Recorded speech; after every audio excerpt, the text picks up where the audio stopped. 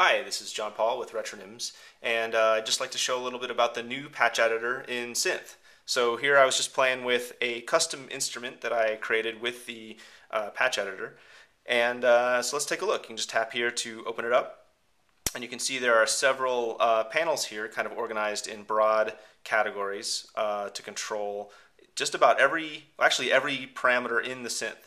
So just to give a quick example of a couple categories here, we have the Oscillators panel, which controls the two oscillators inside Synth, and you can freely adjust parameters as you're playing.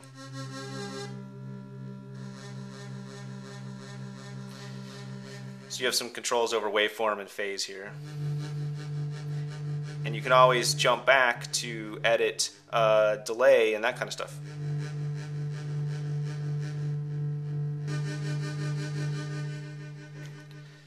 So in addition, there's your basic amplification envelope, filter mod envelope, which can control a variety of destinations over time.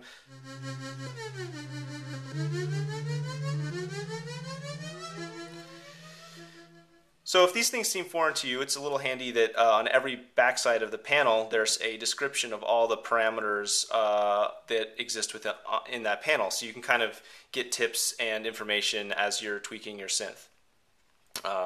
Just to show a couple other fun ones here, there's a pretty standard LFO.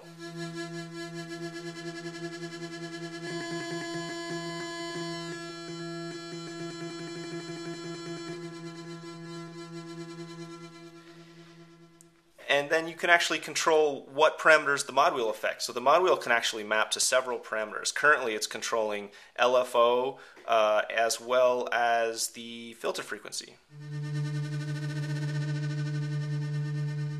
And you can actually get pretty precise with some of these parameters, similar to the way the iPod dragger works. You can actually control these draggers. The further you get away from them vertically, the more precise they get. So this is like a broad movement, and then as you move down farther away, they get smaller, and you can actually control them more precisely.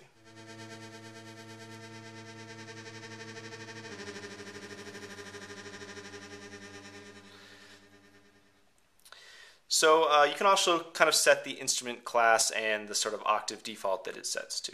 So there's quite a bit of power in this to create kind of a broad sonic range of synthy sounds.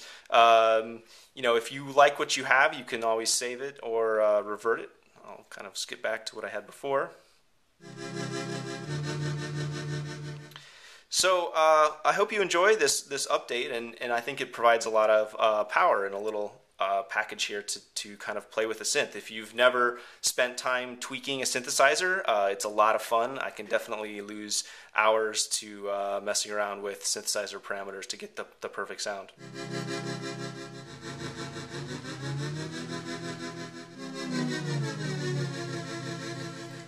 I also hope you enjoy the free update of the pitch wheel, which I've been having a lot of fun with.